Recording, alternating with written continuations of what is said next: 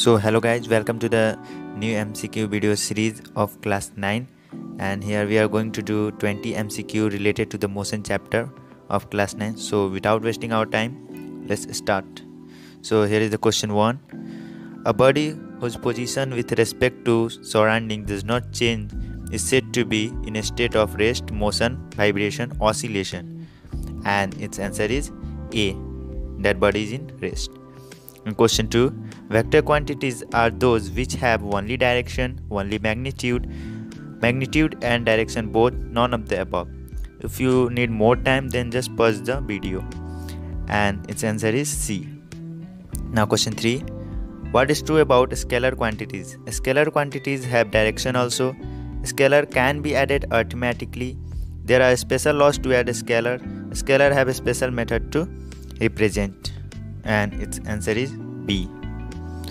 So now question 4. Examples of vector quantities are velocity, length and mass, speed, length and mass, time, displacement and mass, velocity, displacement and force.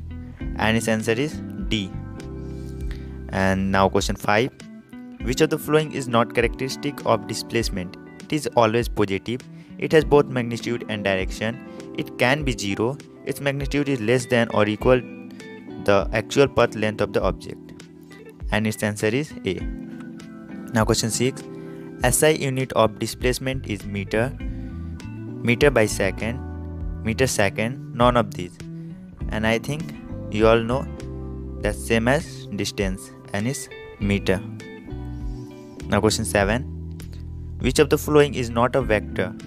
Speed, velocity, weight, acceleration. If you want to do this chapter, just read the chapters once again. And its answer is A. And now question 8. Time is an example of scalar, vector, scalar or vector, neither scalar nor vector. And I think you also know time is a scalar quantity. And option A is correct. Now question 9. In 5-minute distance between a pole and a car changes processively. What is true about the car? Car is at rest, car is in motion. Nothing can be said with this information, none of the above. And its answer is B. Now question 10. A distance is always positive, is always negative, may be positive as well as negative, is neither positive or not negative. And I think it's A. Yes, answer is A. It's always positive. Now question 11. When a body covers equal distance in equal interval of time, its motion is said to be non-uniform, uniform, accelerated, back and forth. And its answer is uniform motion. And option B is correct. Now question 12.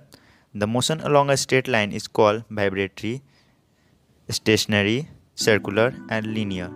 And any motion in a straight line is called as linear motion. And option D is correct. Now question 13. A particle is traveling with a constant speed. This means its position remains constant as time passes. It covers equal distance in equal interval of time. Its acceleration is 0.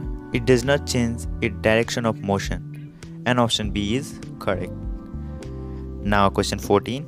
The rate of change of displacement is speed, velocity, acceleration and retardation.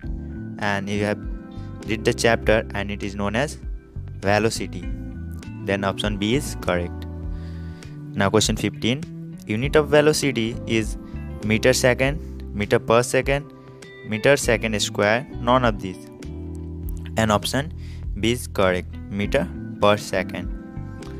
Now moving to our question 16. The SI unit of the average velocity is meter per second, kilometer per second, centimeter per second and millimeter per second.